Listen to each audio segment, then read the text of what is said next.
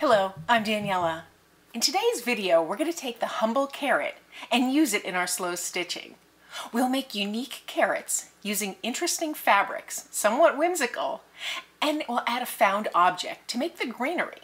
We want this carrot to look more garden than grocery store. And then to add to it, to make it look like it was plucked from the ground, we'll stitch some roots. It's a really clever craft, and I hope you enjoy it and you can use it in your work. Now this is something you can do ahead of time. You can just stitch a few carrots together and add them on scraps of fabric and then use them in your work as needed, or you can make it the focal point of your work and stitch it with intention. So let's get started. So to make my carrots, I'm using this found object. This is just some artificial ferns. They're kind of plastic coated. I'm sure you can find some that are what they call the silk, which are kind of like a nylon or a polyester, but these will suffice. I just took them off the grouping here. You get these in the floral supply section of various stores, because I'm going to use one of the ferns, or at least cut it down, to use as the greenery for the carrots. So I just have these little bolt cutters here for that purpose. I have my page, because I'm going to make this into a book page, but the process is the same whether you're making it as an element that you'll add to future work, or if you want to make it as the star focus of your show. When I was getting my book page here, I found this piece of lace. It was just a wonderful coincidence, really. It's an old piece of lace, and I think I'm just going to use that as the background. It just adds something elegant to it. So that's kind of starting to come together, and I'll trim it accordingly. It just happened to work out to fit so nicely. But I chose 3 colors of fabric to make for my carrots. Now I really love these colors. The orange is more traditional, but it's a pattern, so it's going to look a little whimsical. Then I have this red fabric that I tea-dyed. You can see that it's a little dimmer than the bright red and white polka dot that it came with. And then I have this little beehive print, and I just think these are so perfect, and together they look lovely. So I'm going to have my 3 carrots over here, and I just want to plan the design work. I'll stitch it down and then show you this, as well as some modifications on this technique. So I'll start with my first carrot here. I can figure out how long I want it. And as we know, carrots come in all different widths and lengths and whatnot, so you can really have fun with this one. I like them to be somewhat symmetrical. They don't have to be, and that's the beauty of this. If it's not symmetrical, it's kind of whimsical, and that's kind of fun. I like to round the top of the carrots, and then I just kind of create that long triangle. Now I like to make the carrots dangle and look like they were just pulled out of the ground. So this is too large for my carrot, but that's okay. This is how you start the process. I like the length. Just trim it a little bit, and then I can come right back. So that's looking nice. I prefer that size. Now I'll do the same thing, and I think I'll have my yellow carrot next. You can do it whatever combination you like. I'll just cut off the top, and I do like them to be different lengths. So again, just to make it somewhat symmetrical, fold my fabric in half and then cut the carrot. And it wound up a little bit longer, but that's kind of the way I was envisioning it. Then I'll take my last piece here.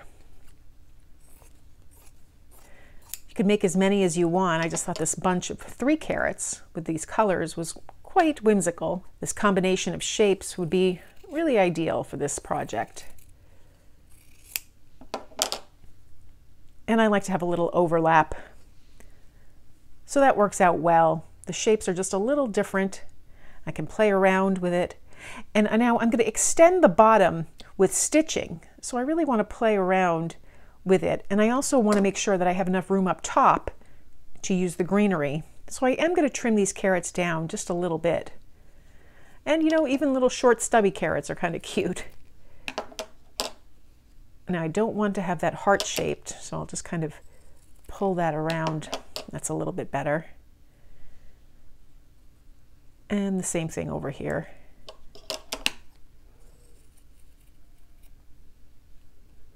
Again, I did it, so I gotta try and get rid of that heart shape.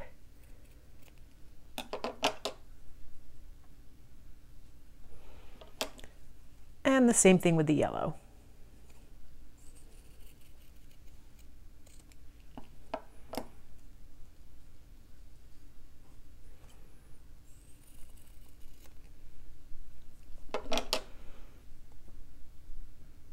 So I think that works a little bit better for me, and it gives me a little space here to make my stitching.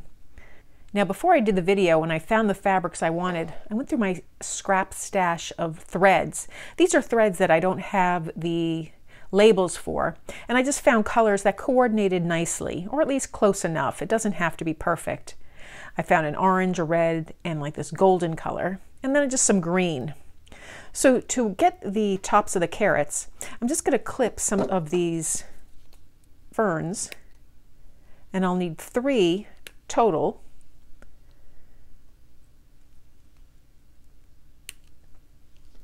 So I have 3 right here. Now these are way too big, so I want to just figure out how many and how much I need. So I kind of like that length. I'll take some of the little fronds off the side here. So that's a cute little length. What I want to do is have a longer stem so that I can tuck it under my carrot and then just stitch it down. And I'll do the same thing here. I'll clip a longer length and then remove just some of these little fronds. Now, having a little bit of length on the stem gives it a really great way to anchor. And I can even decide if I want to just use this over there and then play around with this. So I like that. I'll just take off these 2 fronds.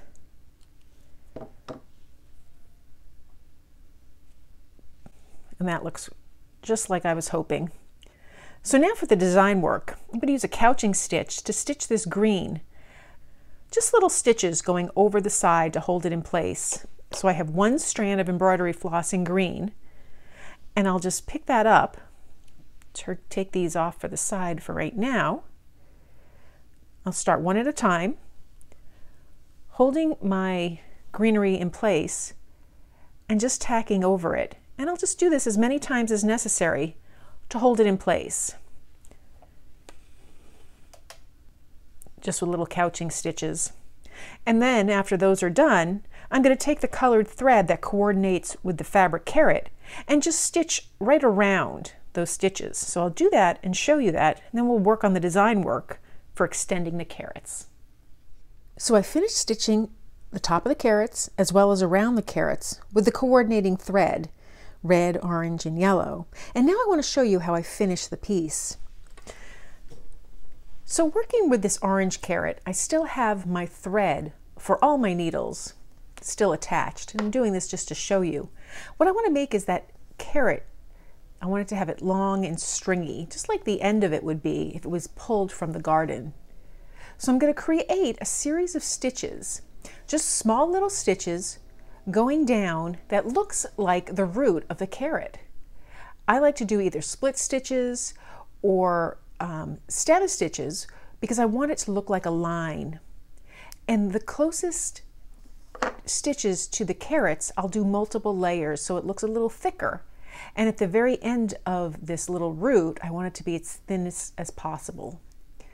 And I kind of change it so it's not a perfectly straight line. I want it to look like the root of a carrot, where it's burrowing through the earth trying to find nutrients.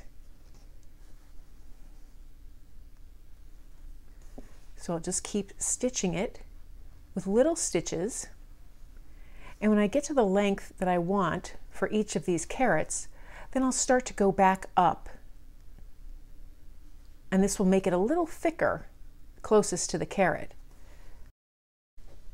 So that's as far as I want to bring this carrot down. And now I'll just continue up very close to the first stitches that I put in.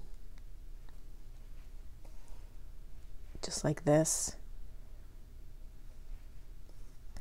And this just thickens it as it gets closer to the carrot, so it looks just like a real carrot.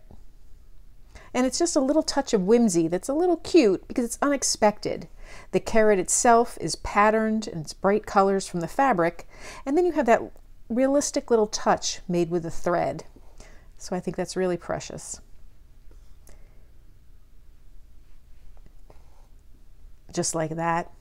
I'll continue doing that with the other carrots. So I've stitched all the little roots to the carrot. I think that came out really adorably. Now I can just trim this off as I see fit. I'm just going to take a little snip over here. And I'll just leave this little excess here. I'll trim it up after I bind the book. But I'm quite pleased with the way this came out. I wanted to show you some variations on the carrot theme. So here I made them different lengths. Here I made them side by side, so I have an element I can add to a page. I have just one carrot here. And then if you're somebody who doesn't want to use the found object in your stitching, well, you can use the Fern Stitch. And I have a video that shows you how to make that Fern Stitch. You can just use that in your work. I just think the carrots are so lovely, whether they're the traditional orange, or you take some fabric with orange hues, or you take some fabric that really pushes the envelope, whether they're orange or just peach, or different colored carrots.